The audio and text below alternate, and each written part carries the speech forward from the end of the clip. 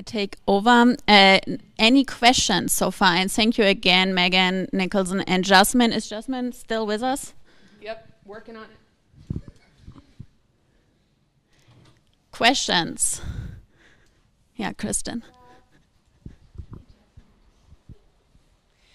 Yeah, thanks for these great talks. I had a question for you, Nicholson. So I agree that with the systems, analysis, I think we need to look at these on the local level. I think that that's a great approach, and that's the only really approach if we want to really look at how these tools are operating and the impacts on a local level. I wonder if we can just take, and rather than like sort of reinventing the wheel for AI systems, I wonder if we could take some of the insights from implementation science and meta studies where you already have this infrastructure or this approach, a systematic approach for looking at how things are operating in, site by site, and identify sort of like the major explanatory features or the major distinctions between AI tool types, and then see if we can just sort of like start building a kind of repertoire or sort of like catalog of how these tools are working on the ground. And yeah, I wonder if you think that those insights from implementation science are enough, or if we need like a new approach for AI. I don't know, is the short answer. I am hopeful that those are exactly the types of tools that I'm thinking of here, right? To the extent that part of what I think about in terms of kind of infrastructure for evaluation and setting up the tools to make this easier is knowing what's important. So, if you've got the bandwidth to ask 4 questions, it's really important that we know what the 4 right questions to ask are. And I think implementation science on the question of how do we figure out what are the most important variables here is the right approach to help get us there. Will it be enough? I don't know. Every time I think I have some grasp on just how contingent the health system is, I talk with someone else who blows my mind at how wildly contingent and localized and deeply idiosyncratic the health system is. Like, it's bizarre to me that so many places use Epic, and yet the data systems that are Epic implemented across different places are just deeply incompatible. I didn't, years ago, I didn't know that was a problem. I just assumed everybody was using the same system, so there would be crosstalk. But that's because I was deeply ignorant. Now I'm slightly less ignorant, but I recognize that the depths of my ignorance about how much idiosyncrasy there is are close to boundless. So I don't know the answer. Another question. Yeah, Danielle. In the meantime, when I am walking, I have a question to Nicholson. You mentioned the FDA is not regulating a lot of tools. So what should we do about this if much of it is not even being seen by regulators? And I think you already mentioned some of those issues, and also with local, and maybe back to Megan, because local also means community. And yeah. I mean, I think FDA has said this is all within our ambit. There's the laboratory developed tests exception. They're like, we're going to walk that back. The idea that the stuff in EHRs isn't going to count as AI, or at least nobody that was developing the EHR seemed to think it counted as AI. FDA pushed back hard against that in February or last September. I don't know.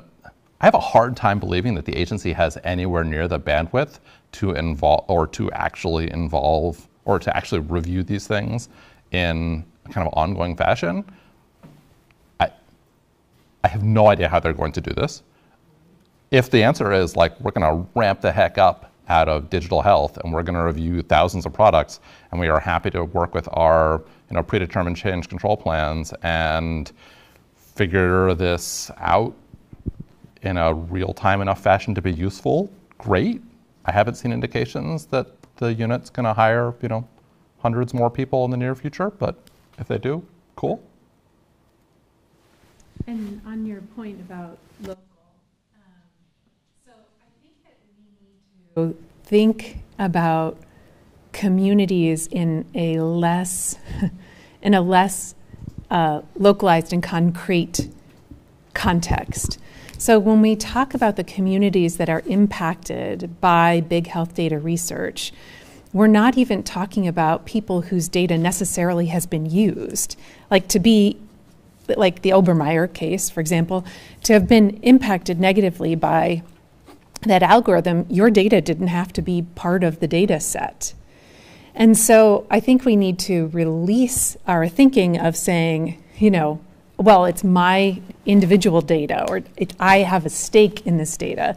By our intersectional identities, known and unknown, we have a stake in big health data solving. And so therefore, the communities that need to be involved are not necessarily local, physically local, but they are more local in that they have shared contextual identities. And that's what localizes them. It's weird to think you might be part of a community that you have no idea you're a part of. That Yes. really stretches our boundary of what a community is. Yes, it really does. Yet, I mean, I would argue that probably the largest negative impacts from big health data may be felt by unknown communities. I mean, as we get better at addressing the harms caused to known communities, like, obviously people don't want to do poorly, back to Niels's talk, we can address bias, but as we start to put out the fires we know about, we're going to see more of the fires we didn't know about out there, right?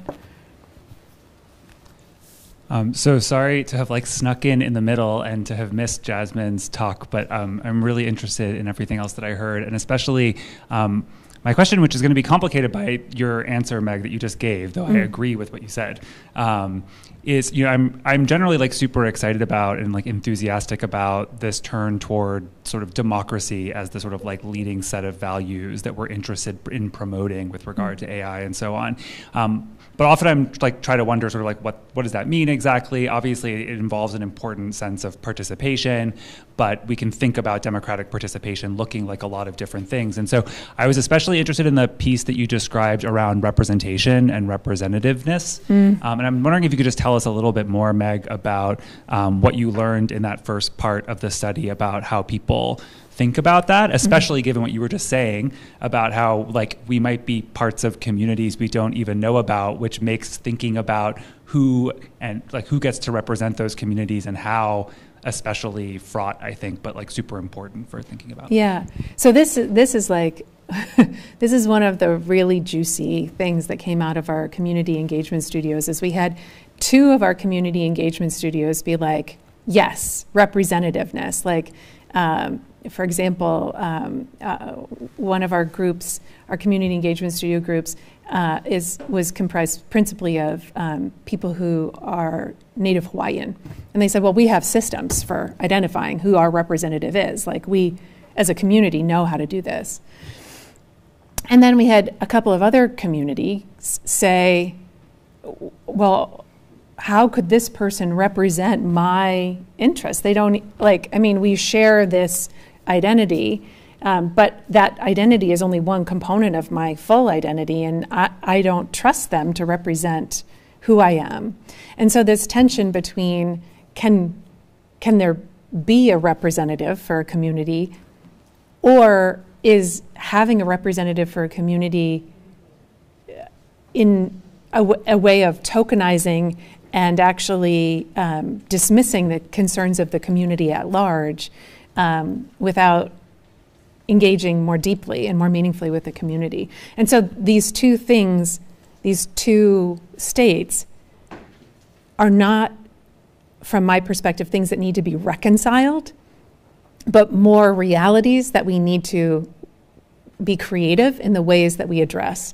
Because in some contexts, representativeness might be enough, and in other contexts, it may not be sufficient in any way.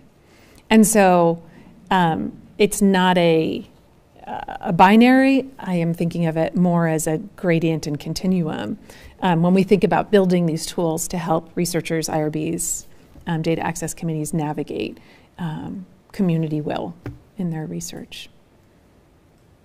I was going to ask, this is Glenn Cohen. I was going to ask a question of Professor McNeely, if I may. Hopefully you can hear me okay. I'm curious if the experience of using trust or trust-like structures in genetic data, so I'm thinking about a little bit about UK Biobank, but others, whether there's anything that you think from that experience, either positive or negative, could be learned in thinking about these constructive trusts. So thank you for the question. I hope you can hear me. I definitely think that looking at some of the experiences, both positive and negative, needs to be a part of this consideration of a constructive trust. I think in particular the genetic biobanking, but also the other I would say public-private partnerships that have happened with regard to health systems, kind of giving access to social media or other technology companies. That needs to be studied too as a precursor or maybe a warning before we engage in the constructive trust. But I think a constructive trust could possibly be a remedy for, I'd say genetic information might be really high level, maybe the most sensitive. Taking a step down a level of other health data could be a way to view it, what I'm talking about at least. But I do think that looking at biobanking, the public-private partnerships that caused a lot of uproar, and I would say, what was it, like 2018, 2019 with Google and the NHS, those all are very much kind of instances that need to be studied of what could go right and possibly wrong with trust for health and other kind of biometric data. Yeah.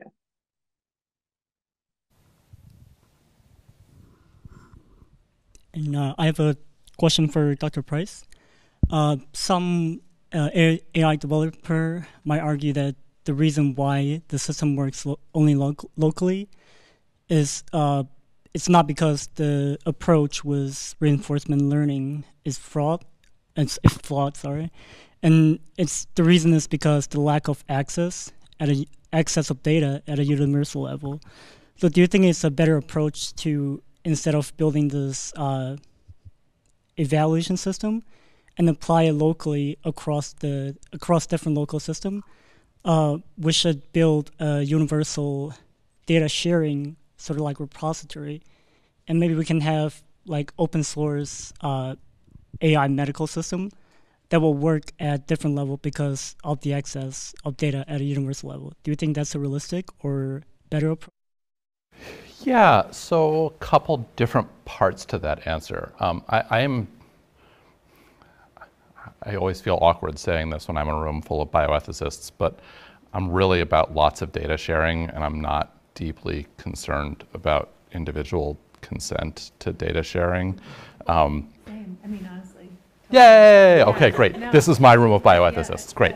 I mean, because individuals aren't likely to suffer individual harm as compared to the harms that they're going to suffer as a member of a community would be my argument. I mean, it's one thing in a clinical trial, right, where it's very individually focused, but in the big data world, like, you know, you could be doxxed. I mean, no offense, Harvard people, but I mean, you know, it's less likely.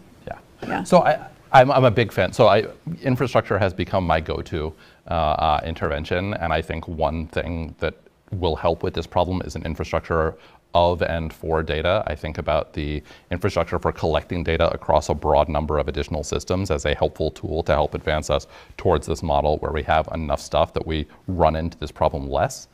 I don't think it's going to go away. I think there are still variables that won't be captured in terms of, you know, what does it look like when you have this type of care environment with these types of underlying beliefs about what's appropriate care versus this type of environment. Like, I don't think that's going to fully go away, but I think it'll help a lot to say, hey, let's capture data from many more types of places than we do now by providing infrastructure to get data and then thinking about the data themselves as a form of infrastructure for innovation and development in this space. Like, Beth Real Deaconess is awesome.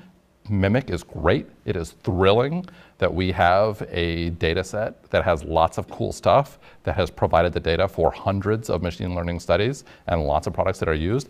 It is bonkers that one open source data set has such influence over what we think are the patterns that are involved in care and how machine learning uses those. That's deeply, deeply bonkers, and we should move as fast as we can to a world where that's not what's going on. Thank you so much. We stop here, and I want to thank the panel again. Thank you, and we have like a 10 minutes break.